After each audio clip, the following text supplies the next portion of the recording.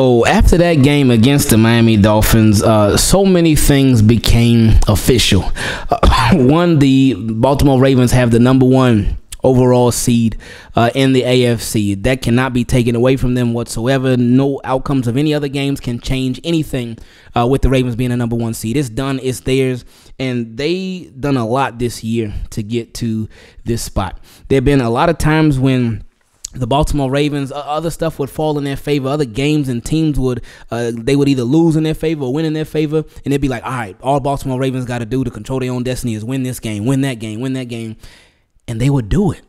They would do it just about every time. We've seen in years past where the Baltimore Ravens did not do it. They would come up short. When everything would be handed to them, they'd be like, oh, you know what? No, we don't want it. But this year has been different. These Ravens are so much more mature than they have been in years past. In games like this, they showed it. Team, keep it clean. I'm here to share my post-game thoughts from the game that we all watched together, and we all loved it. I know, except a lot of Miami Dolphins fans. But here to share my post-game thoughts on the game between the Baltimore Ravens and the Miami Dolphins, where Lamar Jackson, he really solidified. Like, it was already solidified, him being the MVP this year, but that game just, it ended it officially. Lamar Jackson will be your 2023 regular season MVP, and it shouldn't stop there, though. We want to see him win a Super Bowl MVP. We'll talk about that later. Now, before we get into this video, make sure you subscribe to the channel. And I appreciate y'all. Y'all been subscribing like crazy. Y'all been helping the channel grow like crazy, so I appreciate it. But subscribe and turn your notifications on so you don't miss anything that we're trying to bring y'all this week. And then leave a like on the video, too. Y'all have been killing it with the like button, so I appreciate it like crazy. Now, this game against the Miami Dolphins, it was looking a little scary at first. This was a game that I had said I thought this was going to be a stressful game. I did think the Baltimore Ravens were going to win, but I thought they were barely going to win. Boy, was I wrong. I was wrong. And both quarterbacks, both Tyler Huntley and Lamar Jackson, both had a perfect quarterback rating. But anyway, this game started off on the defense because we were already missing Kyle Hamilton. We were missing Brandon Stevens. And then Marlon Humphrey was in there for a little bit, but then even he went out. Arthur Millette, he went out for a little bit. Darryl Worley, he went out. Michael Pierce went out. So a lot of guys were getting banged up. A lot of guys were banged up already, but a lot of guys got banged up too. So we kept missing more and more people. But the way that this game started off, the Miami Dolphins literally walked right down the field with ease against Baltimore Ravens defense. With ease. No problem, no issues, and scored a touchdown. So easy. It looked so easy. I said, oh, okay. All right, so that was the first test. How are they going to respond to that? Lamar Jackson, Baltimore Ravens, they responded right away with a touchdown. Because a little bit of the worry was like, okay, are they going to respond with a field goal? Are they going to respond with a punt? Or are they going to actually finish the job and get a touchdown and tie the game back up? They did it. They responded right away. So that was a good sign. But then, very next drive for the Miami Dolphins, went right down the field again on the Baltimore Ravens. Right down the field again. And they got all the way to the goal line. And the only reason that they didn't get a touchdown was because Tyreek Hill dropped the ball. He dropped it. He dropped it in the end zone. Bobbled it in the end zone.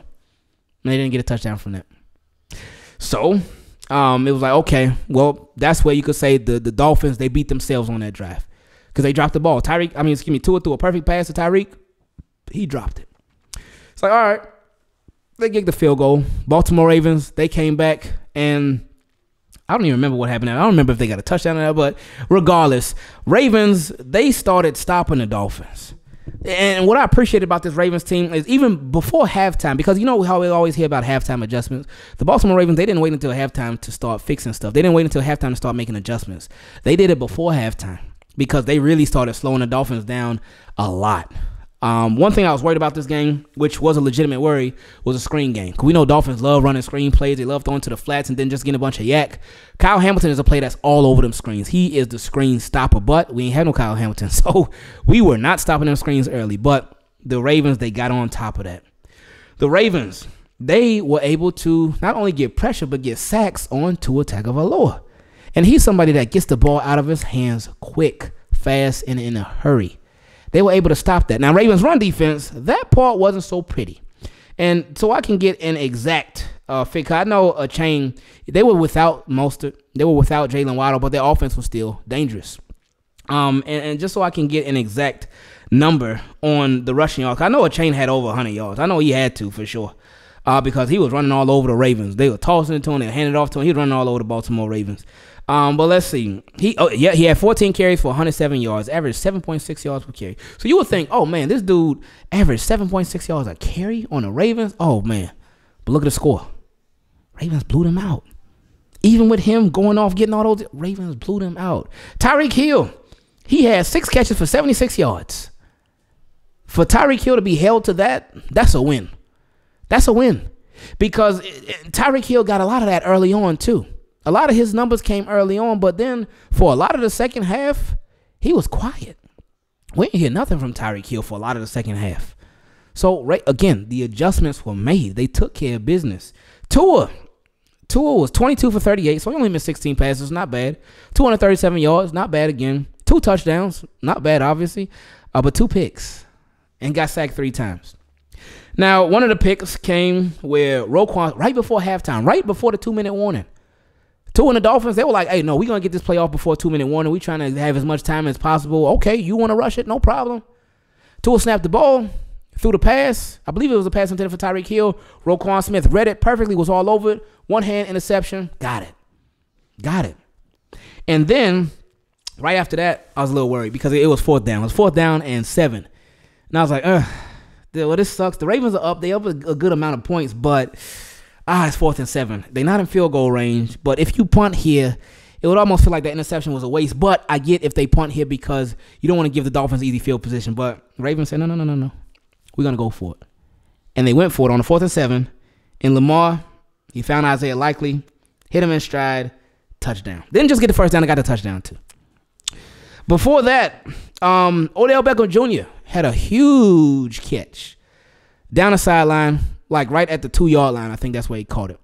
And it looked like a little iffy. When it was live, it looked like a catch, but at the same time, they were showing a replay. Dolphins challenged it. It looked like, could it be iffy? But then they showed a replay. Clean catch. Perfect catch. So, okay, to set up Gus Edwards for the touchdown. Set him up for a beautiful touchdown. Easy touchdown. In this game, when the Ravens scored a touchdown right before halftime, we were all thinking, all right, they scored a touchdown before halftime. If they get the ball back, they get the ball back after halftime, hopefully they score again. Hopefully they take care of business and get us another touchdown. What did they do? They got another touchdown. Shout out to Zay Flowers, man. I was happy to see Zay Flowers get that touchdown, that long touchdown. Lamar to connect with him on a deep ball. It was just a beautiful thing to see. Lamar was just on fire this game. On fire. The man had a literal perfect game. And let's just look at Lamar Jackson's numbers. We know he threw 5 touchdowns. But Lamar Jackson, he went 18 out of 21, 321 yards, averaged 15.3 yards per completion, and had 5 touchdowns. He did get sacked once, but that's okay. Shout out to the offensive line. Ravens offensive line this game, they were pretty good. Like Lamar, again, he did take that 1 sack, but other than that, even the pressure was minimal. He didn't have to run for his life a lot at all. Like he did like last week, he had to run for his life a lot with that. But this game, not too often. Lamar was back there a lot of times just chilling. I guess Dolphins were like, look, we're going to make him pass. And they paid for it big time. A lot of times the Dolphins were dropping a lot of people back, and Lamar carved them up. There will be some times where Dolphins were blitzing, and Lamar carved them up. He carved them up big time, man. So shout out to him. Now, Gus Edwards, 16 carries for 68 yards. Of course, he got that touchdown. Justice Hill. Oh, this was a big game for Justice Hill. Huge game for Justice Hill. He got the touchdown catch. He got the big kick return. He got some big plays throughout the game. A screen pass that went for a big first. He just kept putting in work from so many different parts of the field, from so many different just parts of the game. Justice Hill was like that today. He was on one today. And it made such a big difference. Because when you look at his carries, he only had 3 carries for 48 yards. Now, that's big. That's a big average. But he had 3 carries. His longest carry was 41 yards. So that's obviously where he got the chunk of his yards at. But his impact was everywhere in this game.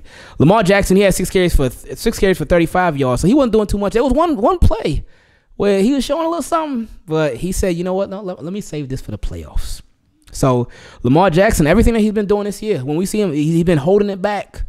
He's been holding back when it comes to the scrambling. He has not been running full speed very often, hardly at all.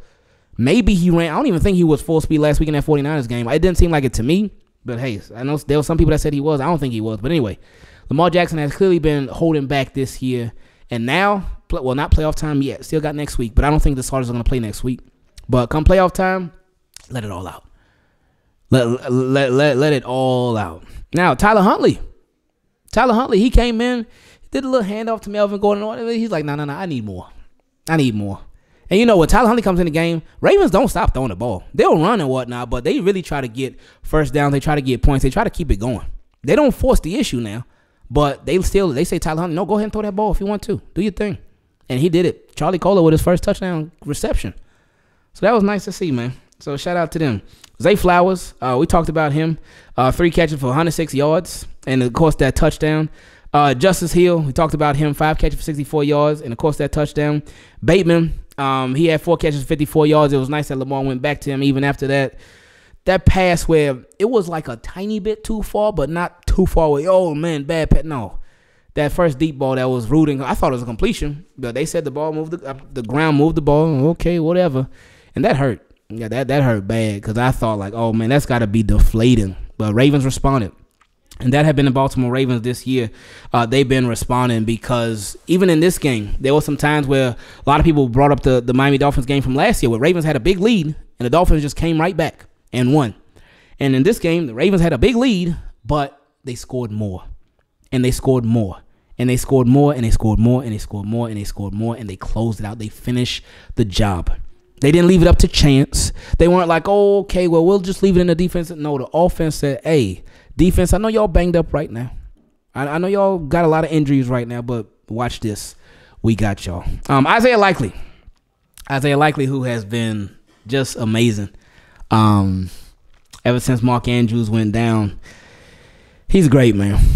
Isaiah, this is the Isaiah Likely. This is the potential that we were hoping to see last year. And we saw little flashes of it here and there. But this year, he like leaps and bounds. And obviously, it's because of his opportunity. Had Mark Andrews been here, which we hope that he can come back, Isaiah Likely would not get this opportunity like that. But that's understood because Mark Andrews is their guy, their main tight end.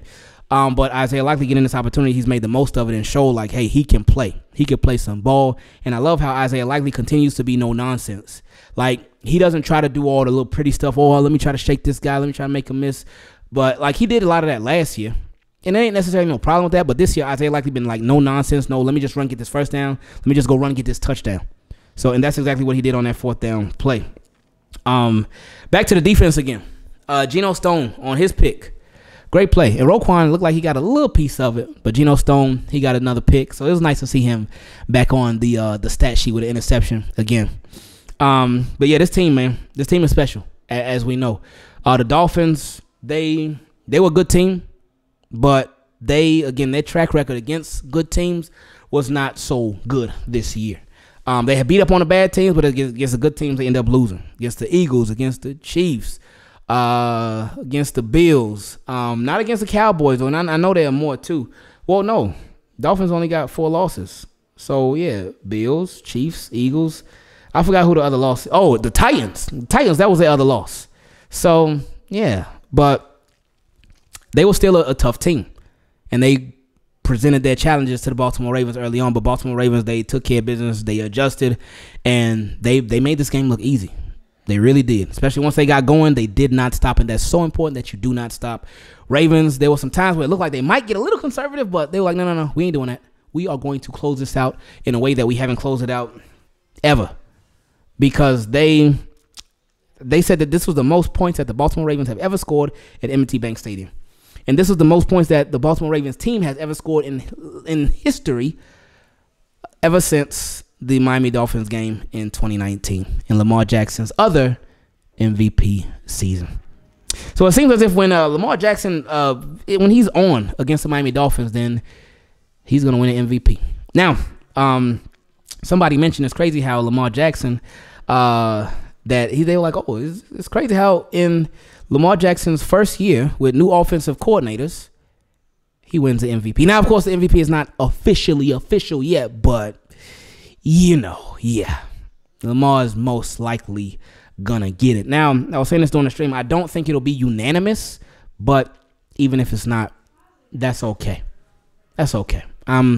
That's perfectly fine in my opinion. But this was a great game, great win. Ravens get the #1 seed. And again, next week, will starters play? I don't think so, but we'll see. We'll see how Ravens treat next week against the Pittsburgh Steelers, how they feeling. But they got a lot of guys banged up, a lot of guys that I think are probably going to want to get some rest, and guys who they're going to want to rest. So we'll see how things go. Team, keep it clean. I love y'all so much. Ravens, we love y'all so much. Thank you for taking care of business. I said that this game was personal for the Baltimore Ravens, but it was also personal for me too, especially being down here in Miami. I got friends, I got family that's a lot of Dolphins fans, a lot of them. But it was nice that like last year, and I was talking about this earlier. Last year when the Ravens played the Dolphins, Ravens were blowing them out. Dolphins came back and won. Oh, I got so many texts and so many calls from people, and I had even got texts from phone numbers that I didn't even have saved on my phone. But this year, I ain't getting not a single one.